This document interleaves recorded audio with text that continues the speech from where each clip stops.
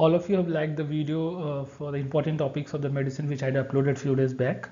In the same pattern, I'm going to discuss the same important topics for the surgery, which will be helpful for your preparation for the UPSC exam. So same in this video, we're going to discuss the 4 important topics which you must read while starting your preparation or while you're going for the exams, and 4 most important chapters which you have to finish first when you are starting preparing surgery, and some topics of the different chapters which you must read before going for the exams. So hope all those things are going to help you during preparation. So myself, Dr. Sagar Pushp, and I welcome you all on my channel Doctor's Desk. So let's start the video now.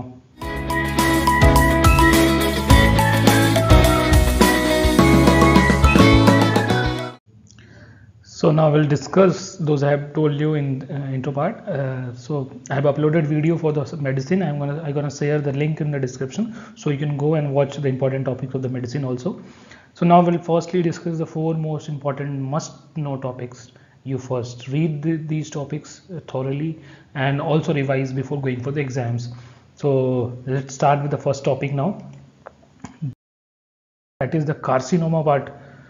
This is the most important topic I'm telling you, and these are the 5 important areas which you have to read. Mainly the carcinoma, but like thyroid carcinoma, that you know, that papillary, follicular and medullary carcinoma. Next, the breast carcinoma and the modified radical mastectomy, you have to read it thoroughly, and their complications like lymphedema and all. Salivary gland tumor, you must have to read, and then esophagus, stomach and colon. You all of you know that these 3 are the most important, and the complications of the surgery for the stomach and esophageal carcinoma you must read. I'm telling you, from these 5 topics definitely the questions will come. I'm 100% sure that these 5 topics will minimum get 8 to 9 questions. So hope you're gonna do the questions after finishing these topics. So I told you salivary and esophagus, stomach and colon. And the lung, I forgot to tell you, lung carcinoma they are asking in medicine also, in the surgery also, to read this thoroughly, all the classification of lung carcinoma and management of lung carcinoma.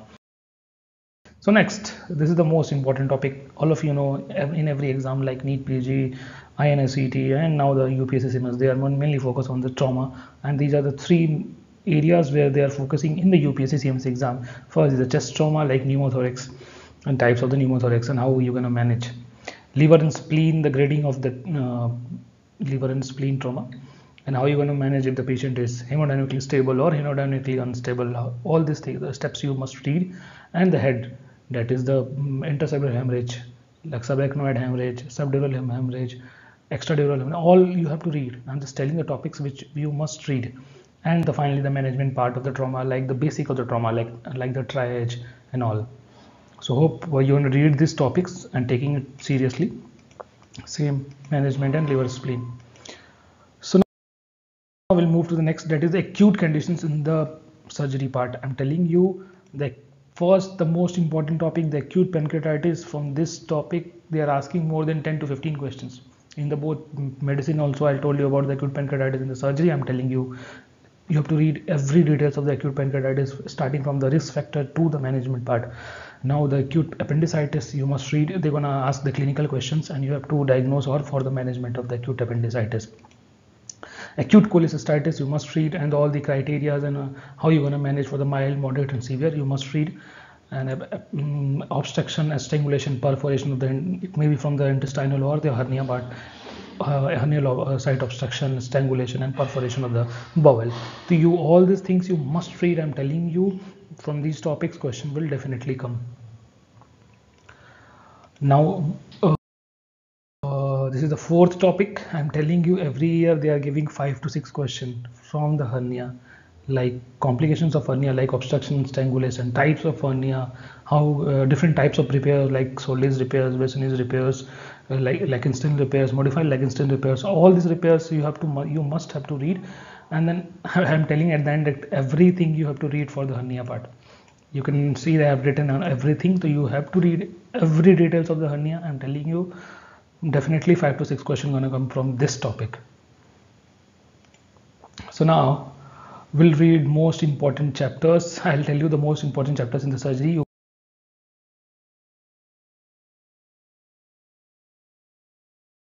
must read. The first is the GIT. GIT, the most important part in the surgery. You have to read thoroughly the GIT part. General surgery is the second most important chapter of the surgery. Thyroid, already I have told you about, you have to read thoroughly about the thyroid, starting of the carcinoma, from the thyroiditis and all. And the pancreas, I already told you, starting from its embryological defects, from the acute conditions to the carcinoma. So these 4 chapters you must have to finish first. If you're starting your surgery, firstly finish these 4 chapters, then move to the next other chapters for the preparation of UPSCCMS exams. So now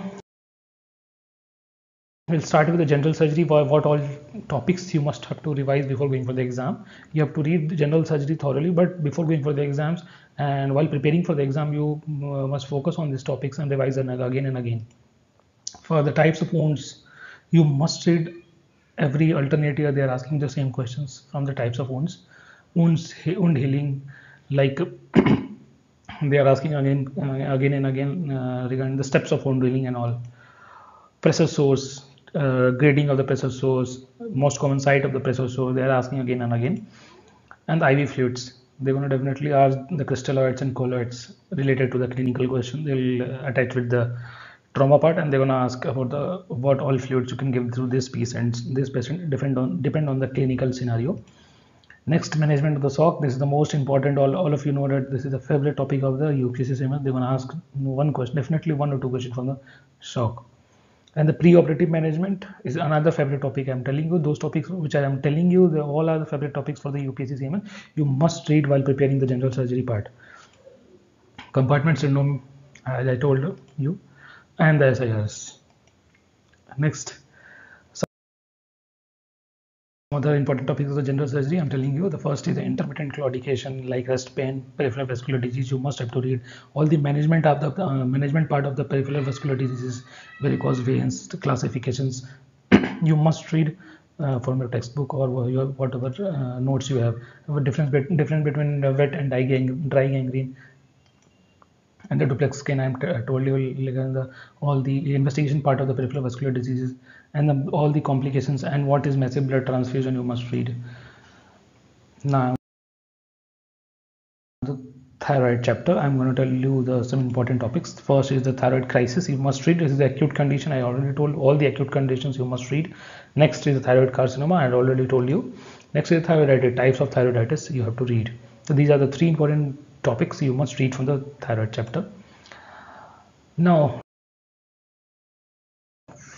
last, the others, some important topics you must read while preparing for the surgery, and tick mark in your notebook that while going for the exam, just 2 or 3 days before, you can revise these topics, like retroperitoneal fibrosis.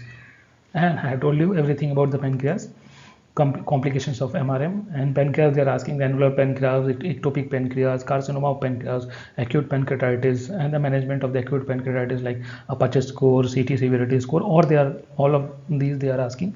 Cystic fibrosis, different types of syndromes they are asking, different scores in the surgery they are asking, and different triangles in the surgery asking. These syndromes, scores, and triangles, definitely one question from each of these will definitely come to you. So I want to give you some examples of the different types of syndromes, what all scores they had asked, and what all triangles they had already asked. Like in the first, the syndrome, if you'll see, Felty syndrome, Valentino syndrome, familial adenosis polyposis syndrome. So all these are they're asking again and again. And the score part, if you'll see, the MELT score, Q-SOFI score, Child Turgot Pug score, Apache 2, and the triangles, if you'll see, the Kellogg's triangle, pain, triangle of doom, and more syndromes, scores, and triangles related to the surgery part. You must have to read this separately. If you make a chart of these syndromes all together and all the score together and all the triangles together, it will gonna help you. The same thing asking in other exams also, like NEET, PG, INS, CET also. So all this thing gonna help you while extra edge. These things will give you extra edge if you give the answer of these questions. So hope all of you have got what I have told you. the 4 most important topics in surgery.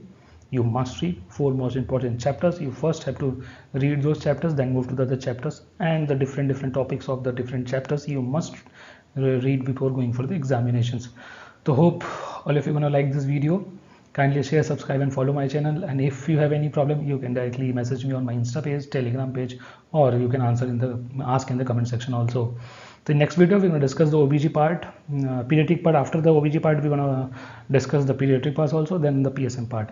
So hope all of you have liked this video. So, and if you want to see the important topics of the medicine, I'm going to share the link in the description, so it will going to help you. So same thing I'm repeating again, always try to help others. It will come back to you in other forms. Definitely, I have seen, I have felt, so you also get. So thank you and thanks for watching.